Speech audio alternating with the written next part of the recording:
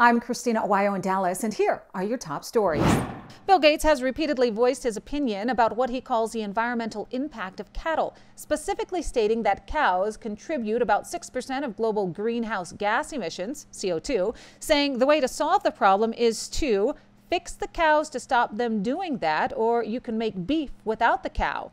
6% of global emissions, he said, are from cows who burp and fart methane, and we have two paths to solving that. Meanwhile, China emits 31% of global emissions, with the U.S. producing about 13%. As of June, NASA reported that CO2 levels are about 0.042%. To thrive, most plants require CO2 levels of 0.03 to 0.04%. Most plants require a bare minimum of 0.02% for basic photosynthesis. Below 0.015% and plant growth dies, resulting in ecosystem collapse.